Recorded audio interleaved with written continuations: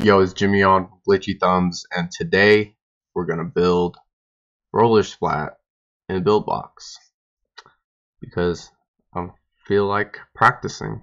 So let's go. Before I forget, if you like this content and you want to support, please like and subscribe.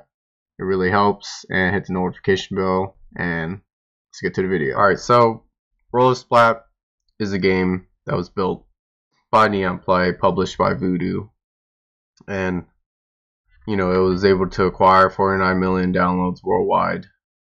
And the way they built the game was interesting. They had a hackathon that they organized once a month, and I'll post this article and you can check it out. Their team just quickly was able to come up with this idea. I think it was like last year around February when it started hitting the top. It hit #1, so it was a really good game. It was really simple. You play as this ball and you're painting in like a maze, sort of like swipe mechanic. So I thought, let's just try to build in Buildbox. I'm trying to practice more. Building mechanics help, so we're gonna start building this in Buildbox. Alright, so we open Buildbox, click create new, click create empty, add a new 3D world, delete the 2D world, and now we have our empty world. And we're gonna need a sphere for the character, cube for the walls, and a plane for the floor. And then what we want to do is drag the plane in here, set it to 0, set it to 0. That way it lines up with the grids. So there's hotkeys in Buildbox. You can press A, duplicate to the left, and then if you want to duplicate to the right, you press D. If you want to duplicate down, you press S. And sometimes you gotta line up the grid, or just how Buildbox is. You press S and then you press W to duplicate up. And that way you can kind of easier to duplicate items. So I'm going to do that. Let's see. We're gonna go 1, 2, 3, 4. 1, 2, 3, 4. So we have a nice 9 by 9. 1, 2, 3, 4, 5, 6, 7, 8. So that's 1, 2, 3, 4, 5, 6, 7, 8, 9. Nice. And then we want to do that. And I'm just gonna duplicate around. So we have a nice grid floor. Alright, great. And then I'm going to drag this cube, which is going to be our wall, set it to 0, set it to 0.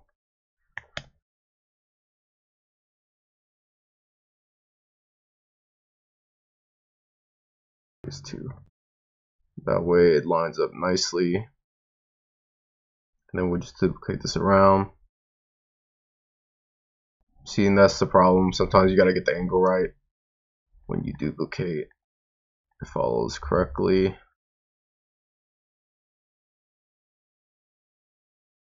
Alright, nice.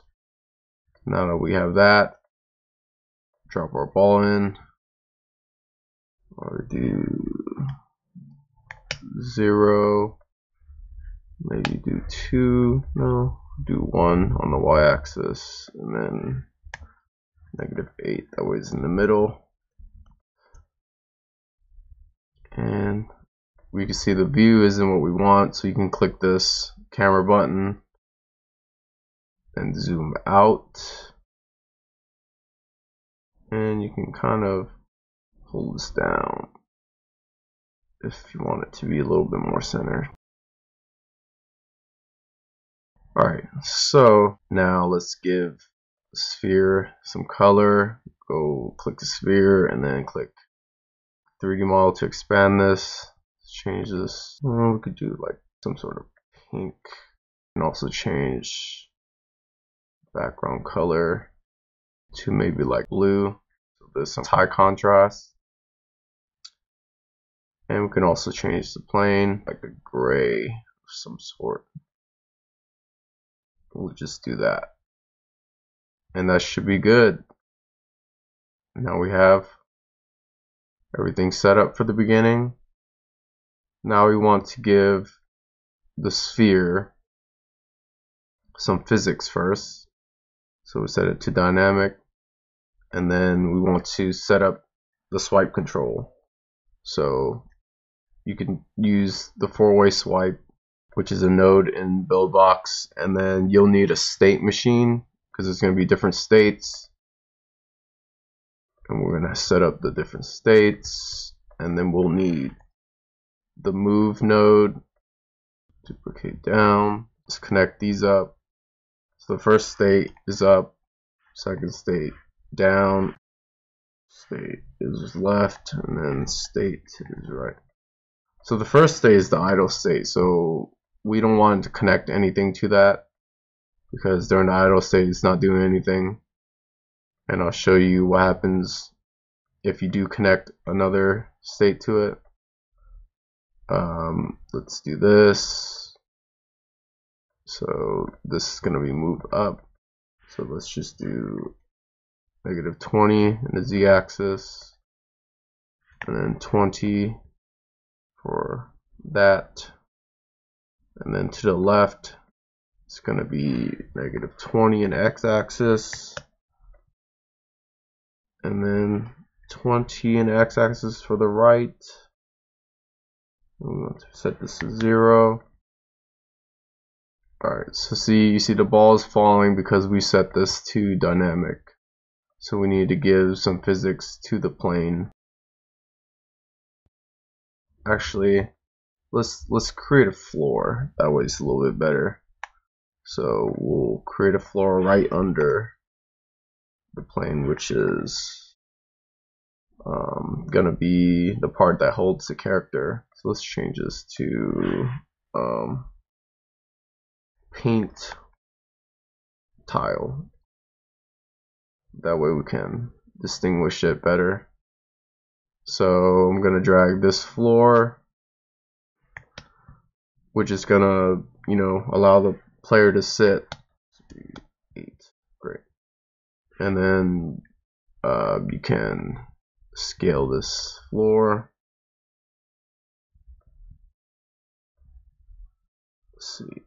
That way, the character can kind of sit, and we didn't set the physics for this yet. So we're going to set the physics to this, to static. That way the ball doesn't fall down. And we want to make sure the collision shape's correct. So we change this to mesh and then click plane. That way it sits nicely like that. And then we need to set physics for the cube so the ball can collide with it. And we set this to static.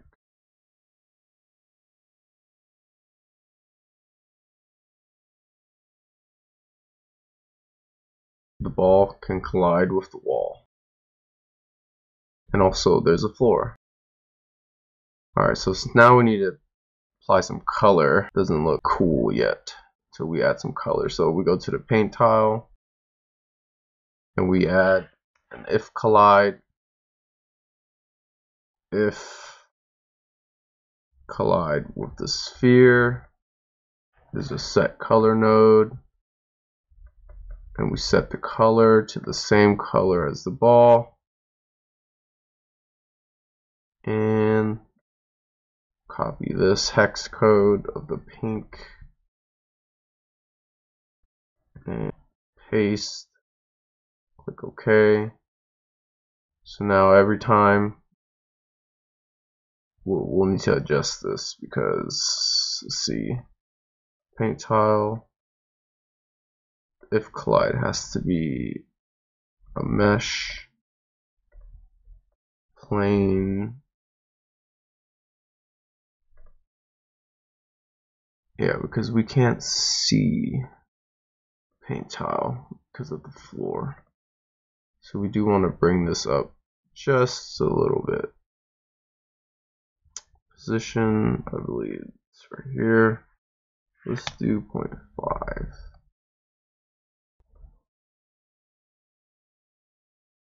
That's a little better.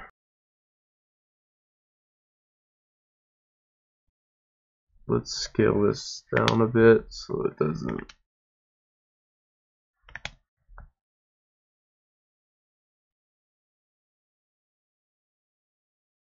Looks good. Alright, so now that we have that, let's see what happens if I use the touch node. I think this works a little bit better. So you can see you can actually swipe at any point. Just because we don't have any tiles yet, let's add some levels. I think that would be a little bit better. Alright, so this is what happens when you connect something to the idle state. So when I connect this move node, that's going to move forward to the idle state. When the game starts, it automatically moves, even if I didn't connect anything to it. So that's why we have that first state empty when the game starts. And these are the levels I'm going to build.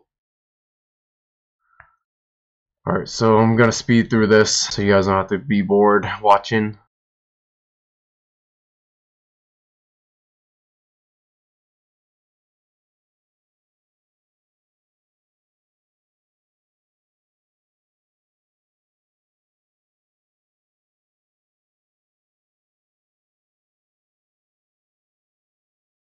Alright. So I built all 3 levels and I had some notes on the side because it's easier to explain in a video. You just have everything ready. So now I have these 3 levels and we'll need to keep track of the points because that's how it's going to take us to the next level. Every time the paint tile collides with the ball, we'll need to add a point.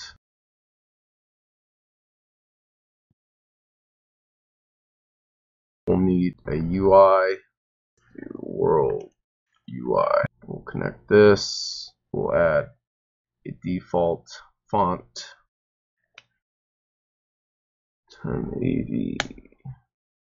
Set the score to current world, points, current. We'll need to change the font. We'll just do like a white for now. Hit play. I don't see it adding any points. Let's go back to the paint tile. We need to change add point to points. 1 current. Great. And you can see it's double counting every time I go on the same tile. It's not what I want. So we'll need to add a threshold. That way it only counts once. And I believe when you set this to 0, 0 is actually 1, and 1 is actually 2. And then we do a single event. So every time you go on the same tile, it doesn't count the same tile twice for points. And this is how we're going to keep track the points to get us to the next level. So 53. So 53 points is going to take us to the next level. And what we want to do is go to the world UI, add an event observer. We'll do 53 points so we know. Click session points and do 53. Great. So when we hit 53 points, it's going to take us to level complete. And what we're going to do is add a button so we know that we got to that screen. 80. Yeah. And for now, just put a font here. Just going to say next. And then when we do that, we can go to the next level.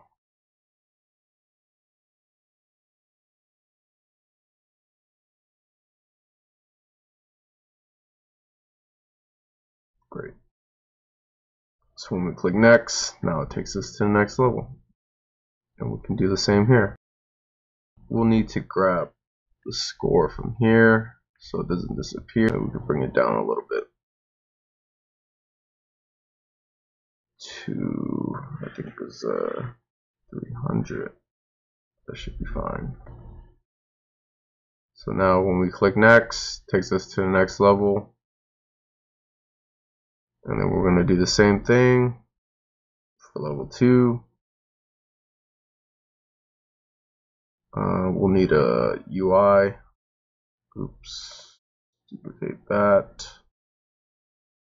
I'll need to get another event observer. Not too sure how many points it is though.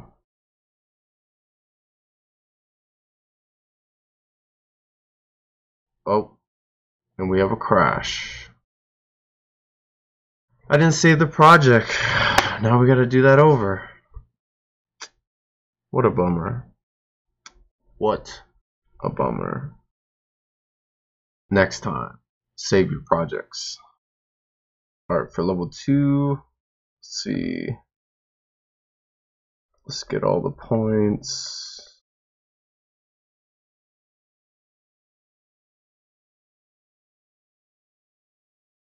So it's 60. We want to add this to the event observer. 60 points. 60 points. And that should take us to the next level. Possibly. Let's do this. And then next takes us to level 3. Let's hit save. So let's test this so we can see if everything's working correctly. Hit next. We're on level 2.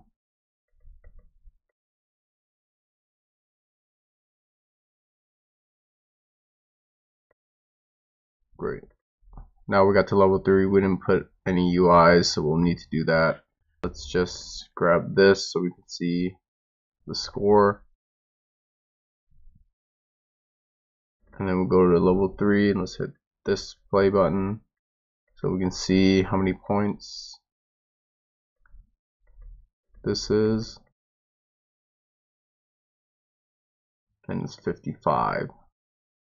So then we'll just go in here, grab an event observer, session points, 55 points. So we name it correctly, and then 55. And then we duplicate this, connect this, and then bring this to the next level. Test it to make sure everything works. So level 1 comes up. Hit next. Level 2.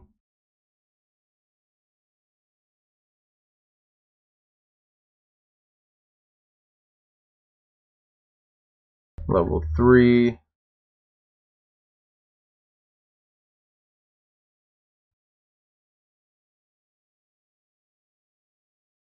And the empty world is our level 4, so that's basically it.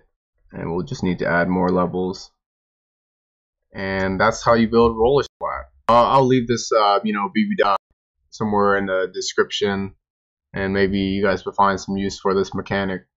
It's a pretty good mechanic if you have other ideas for it. It's better to be more innovative than just cloning this and putting it on the App Store. So if you can come up with a better idea with this mechanic, might as well try and use it.